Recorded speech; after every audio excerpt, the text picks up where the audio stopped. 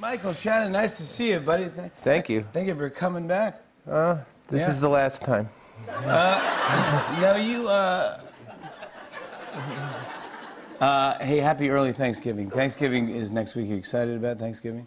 Do you cook? I'm not much of a cook, no. It's funny, I was watching the game that you guys were playing. Yeah. That kind of reminds me of, like, me at the fridge. Because what I'll do is I'll open it and I'll think, well, what in here is about to expire or is about to go in the garbage, and I'll try and mix it up and make something edible out of it. So that, because I hate wasting food. You do, yeah, of course, yeah. So you don't enjoy, do you enjoy Thanksgiving? I do. I can't do any of it. I mean, I can't cook or no, I can't. Really? None of it. There's not even like some little, it's like, well, Mike brings this. I don't bring anything. You don't even bring stuff? No. But what if like it's a canned food? I'll bring like some cash, if you need some cash. I'll leave an envelope of cash on the table. You come to my house for Thanksgiving and leave an envelope full of cash. Go. Happy Thanksgiving, Jimmy. Let's keep it in the family, Let's keep it in the family. What does that mean? I don't even know what that means. I don't either. Well, you must know how to cook. I mean, you have children. Well, fortunately, my older child is 10, and she's learning how to cook herself. She starts... I understand now. She's taken over, yeah. She said enough's enough. Because basically, I can make like an egg. Oh, that's good. And broccoli. I can boil... Well, I try not to boil it too much because you want to keep all the... You know, broccoli is really one of the more nutritious foods you can eat. It has pretty much everything you need. Is that right? It's a great source of calcium. And this is not a plug for broccoli, by the way. This is not part of some deal from the Broccoli Farmers Association. Yeah, it always happens on our show. Somebody comes, they pay these, they give them like an envelope full of money, and they go, "Go talk about broccoli. And keep it, get it out there. Yeah, keep it in the family." Yeah. But you are originally from Kentucky.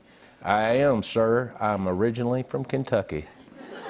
And you visited there recently? Yeah, I was part of this amazing thing. This fellow here in New York, Pete Sollett, started this thing called the Hometown Project. And it encourages people who have a little bit of notoriety to go back to their hometowns and get people excited about local elections and voting. And so I went back to Kentucky and played some music with some folks I play music with, and then we would have local candidates come up and talk. And that's fun. It was really, because I was kind of feeling like I wanted to do something, and it's a really positive way to do something. There's no negativity in it whatsoever, although most of the people I supported lost, but it's okay. Yeah, as long as people went out and voted. Yeah, well, and one of the guys had a great attitude about it. He's like, this is just the beginning. I know I'm up against it right now, but I'm not going to give up. And it was a beautiful thing to see. It was very, I want to talk about your projects, because you're in two cool things. Quickly, I want to talk about this Friday. Purgatory? No, just kidding. Go ahead. Room 104. Room 104, yes. That's by the brothers, the Duplass. Yes, but the woman who wrote and directed my episode is a woman named Liza Johnson, who made Elvis and Nixon.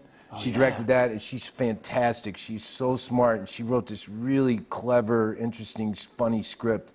And it's about this Russian fella who comes to the States. The premise is that everything happens in room 104 at this motel. So this Russian fellow comes to the States because he met this woman on the internet, this American woman who works at like a veterinary clinic or something. So they're having this internet date in the motel room, and it's pretty funny.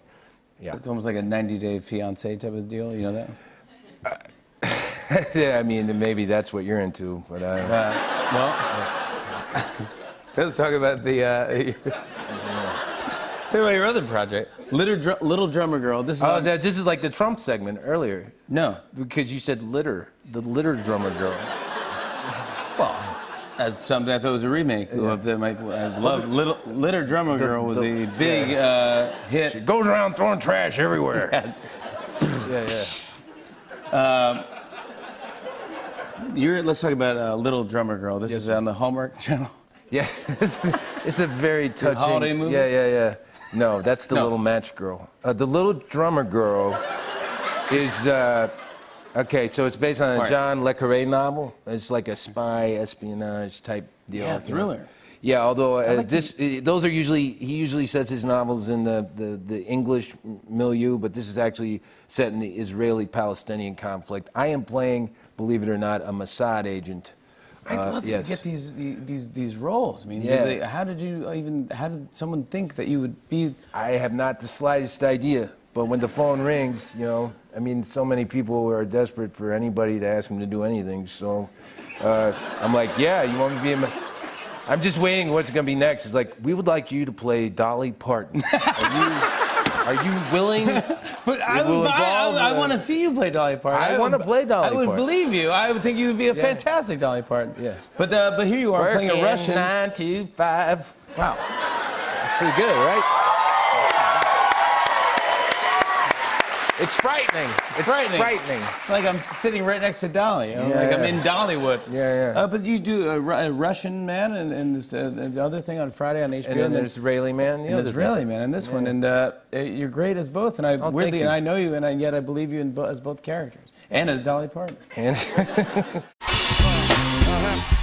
on and on and on. I said, and it's on and on and on.